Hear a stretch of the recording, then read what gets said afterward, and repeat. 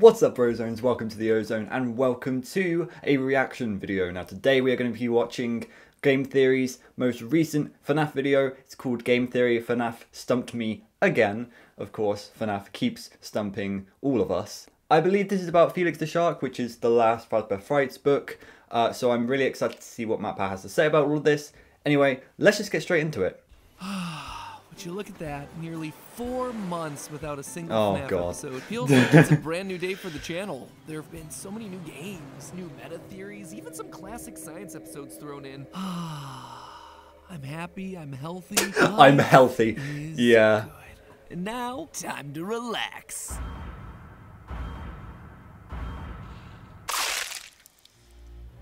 Hello, Fair Internet. enough. Welcome to Jaws Game theme, Theory, I guess. the show where old habits and old animatronics die hard. Today we're talking about the 12th and final installment of the Fazbear Frights book series, Felix the Shark. That's right, friends. The only thing I will say is it's a scrapped. Until the next 3 come out later this year. It's a scrapped book.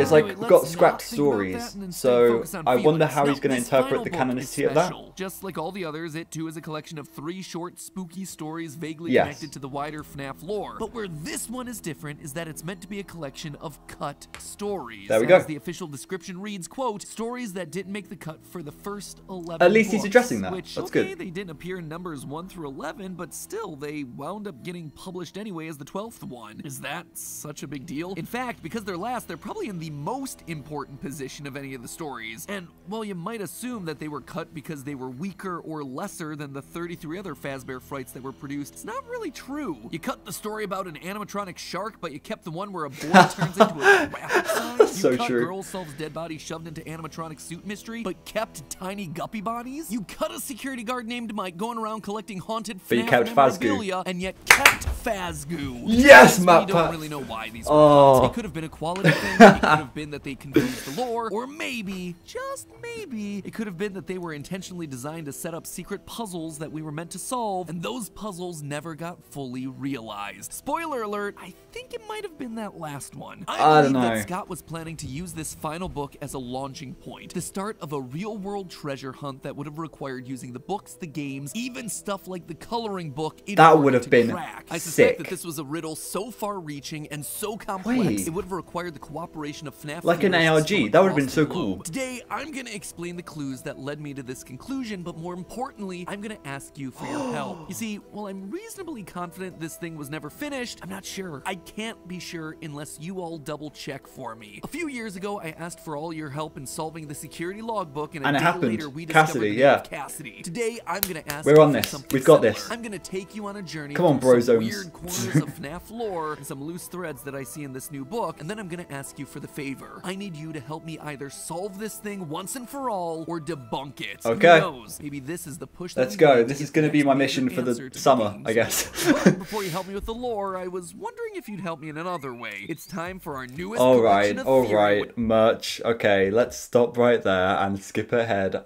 The merch is really cool, but we don't want sponsored segments. We don't like that. Check out the full collection. And as always, thank you guys so much for the support. Now back to FNAF. In order to unwrap Okay. the secret FNAF ARG, let's start by breaking down the stories in Felix the Shark, shall we? The final story, You're the Band, is probably the most best obviously story. related to existing FNAF lore. In it, Yeah. a small boy named Timmy becomes obsessed with everyone's favorite pizza murder franchise, Freddy Fazbear's. His mother finds him a strange Freddy mask on the internet and gives it to him for his birthday. After putting it on, Timmy starts to change. He doesn't like the things he used to, he becomes moody. I really like this aggressive, story. even It's yells so about cool. protecting the others when Granddad walks towards him with a knife. Eventually, Timmy is led to an abandoned Freddy Fazbear's building by a shadowy figure. The whole thing gives Yeah. off some very solid Midnight Motorist vibes. In order to I rescue said him, that. his mother I said teams that. up with a former Freddy's security I guard agree named completely. Mike. Turns out the Freddy mask was possessed by one of the children from the original Fazbear murders. When Timmy put on the mask, the spirit transferred into his body. I allowed it to don't control think it. this When story Mike and can Timmy's be mom arrive canon, at the though. restaurant, Timmy is on I can stage in explain Freddy's later position, if performing he doesn't alongside explain. Bonnie and Chica. After getting attacked by the puppet, Mike manages to get the Freddy mask back onto Timmy, which captures the spirit. He then puts the mask back onto the original Freddy head, getting the spirit back to where it belongs. Now, I gotta admit, I got really excited when I read the story. We've suspected for a while that FNAF 1 security guard Mike Schmidt was really Michael Afton going from location to location to undo the evils of his father, William. That's why we play as Mike through pretty much every installment of the series up through Ultimate Custom Night. It's why Mike's name appears in Sister Location, why Fazbear Frights burns down in FNAF 3, and why the security guard in FNAF 2 is fired for tampering with animatronics and odor, just like Mike was in FNAF 1. Up until now, that theory's never been confirmed, but this story seems to be strong evidence for exactly that idea. A security guard named Mike going around collecting the old artifacts from Freddy locations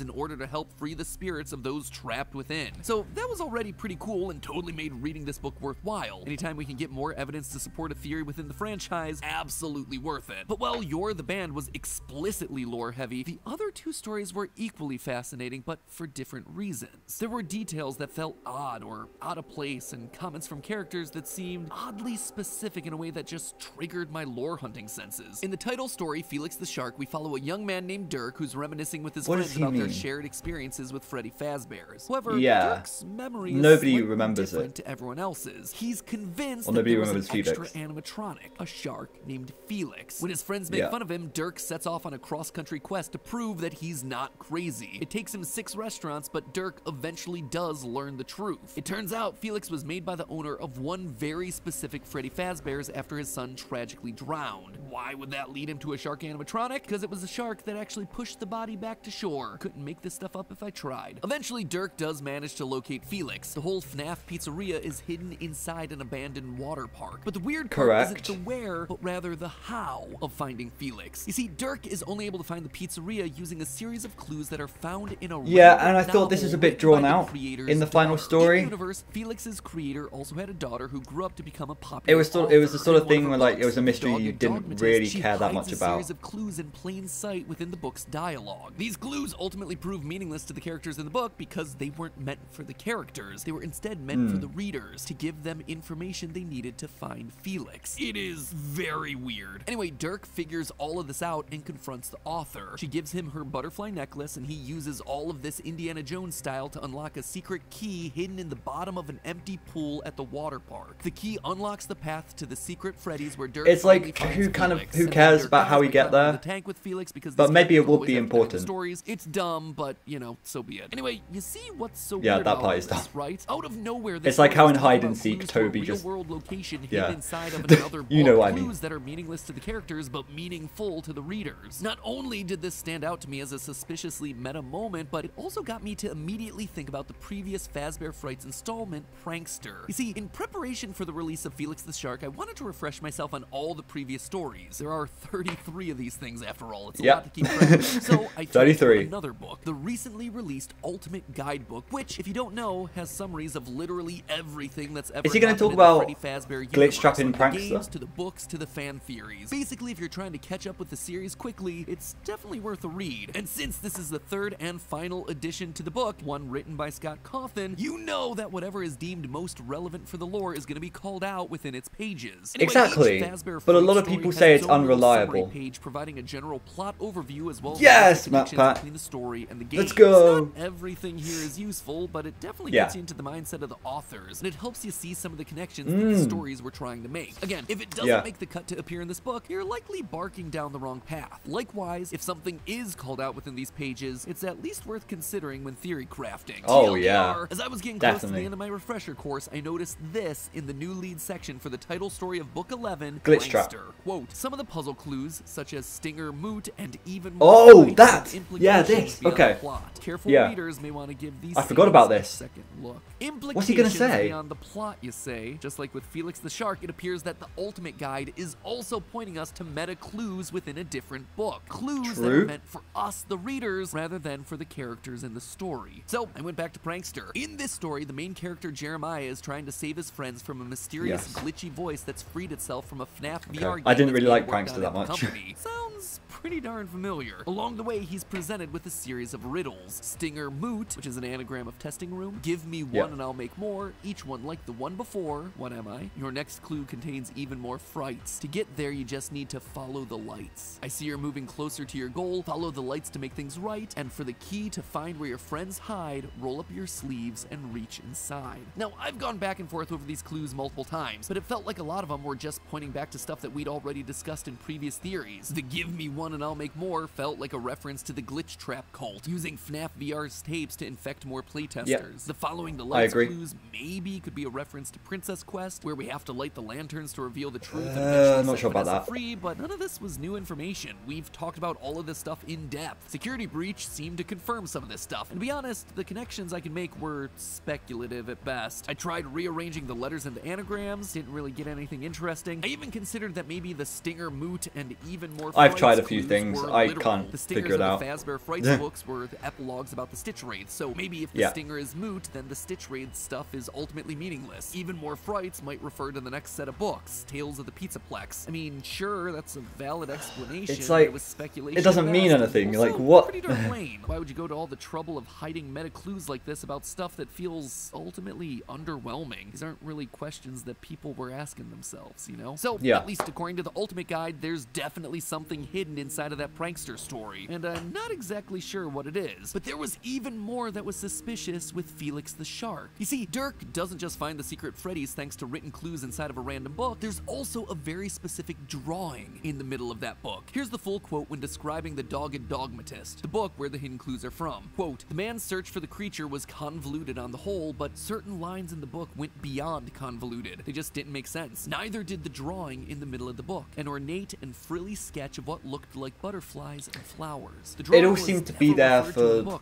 no fully explained reason. Were the odd lines and drawings some kind of code? For what purpose? And that's not the only time drawings are brought up in this Could I be talking about the logbook? There was yet another odd reference in Felix the Shark that jumped out to me. Quote again, "I'd forgotten all about Freddy's, but yeah, now I remember. I loved the Freddy's coloring books. That's what started my drawing. Oh, no. Eventually I got tired of coloring and just drew the figures. Last year, the official FNAF coloring book released, which for a normal franchise would be a big ol' who cares moment. But here, where the biggest character reveals happened in a spin-off children's activity book, yeah, I wouldn't put anything past this franchise. So true. So it felt strange to mention a real-world item for it only to mean nothing. I get what you mean by that. Of course, I bought myself the coloring book and the official How to Draw book. I went through the pages over and over and over again, but the only thing I was drawing was a blank. Seriously though, I couldn't find anything. Loads of cool pieces of artwork, like this twisted chica that's only ever mentioned by name, but nothing major. I checked with black lights, I heated up a page or two to see if it would reveal some invisible ink. Nothing. Or at least nothing that I could find. And then it hit me. What if this wasn't about solving a mystery within the story, but instead something bigger, something more real? The clues in Dirk's book didn't make any sense until you were in the right place at the right time. This could all be hinting at an ARG, where just like Dirk, if you find the location, I would have loved an ARG from this. A FNAF ARG?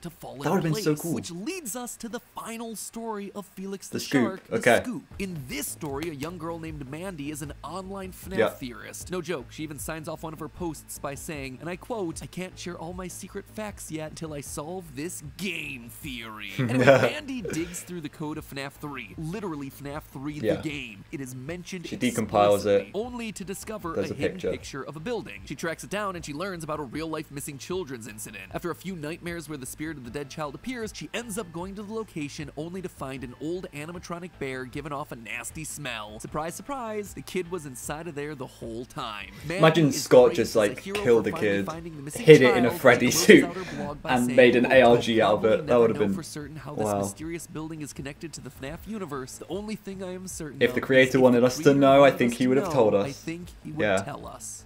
Wow. Just such a good line. Feeling a bit attacked, not gonna lie, though in my defense, if we waited for so Scott to tell us anything, we'd know next to nothing about this franchise's lore. Just saying. Anyway, outside of the heavy references in this story to theorists and the real-world game of FNAF 3, the weirdest thing about this one is that it contains a lot of specific details as to where the events of the story take place. 33 Fazbear Frights in, and no other story in the franchise features this level of detail. The cities, the street names, file names, locations of buildings, details that are seemingly inconsequential to the greater story, and in pretty much every other book would be skimmed over or kept vague. When Mandy finds this mysterious image in the game files, she traces it back to Utah. Yes, the actual US state. This fact is further solidified when Mandy's mom takes her on a business trip to Cedar City, a real city I have heard Utah, of that city. to complete the investigation. Now this is where the trail starts to go cold, because what Mandy's looking for is an old cinema on Willowfield Road in Peace Valley, which after a lot of Google searches I can tell you just doesn't exist, at least not in Utah. However, in the story we do learn that Peace Valley is only 15 minutes I swear I've heard Peace Valley from somewhere else. City, so I looked up where you can drive to in 15 minutes from the center of Cedar City. And it turns out there's a very small town just to the south called Canaraville. So I hopped onto Google Street View to check out other details that the book mentioned, like the old cinema, which used to be a pizzeria, as well as having a post office on the corner. Unfortunately, neither of these things seem to exist in Canaraville. They do have a post office, and it's near a corner, but it's more like the middle of the street. And so shy of me buying a plane ticket to go to the middle of nowhere Utah myself, my options were once again drying up. So, okay, but what about the actual game? The game Mandy is playing is specifically called out to be FNAF 3. I wondered if Scott had maybe retroactively put a file into the game that maybe everyone's missed, so I went over to Steam and looked at the update logs. It's been decompiled a million times over. The game hasn't been updated since April of 2015, and I very much doubt that Scott's been playing a 7-year-long con, especially since Into the Pit, the first Fazbear Frights book, didn't hit store shelves until December of 2019. Yeah. But Mandy wasn't just playing FNAF 3, it's explicitly mentioned that she's playing the FNAF 3 mobile port. So I took a look at those update logs. Oh, this is so convoluted. The game hasn't been updated since February of 2020. Now, we don't know when this story got cut in the 2 years of Fazbear Frights run, so it could have been in existence then, but I'll be honest, I do not have the elite hacker skills to bust open a mobile game to look for the files. Yeah. And so, just like that, I was out of options, out of clues, out of ideas. Gotta be honest, I feel kinda defeated on this one. Weeks of looking through these books trying to find something that just wasn't I'm not sure. And yet I couldn't shake it. The whole thing gave me some big Gravity Falls ARG vibes. For those of you who don't know, one of my favorite TV shows of all time, Gravity Falls, did this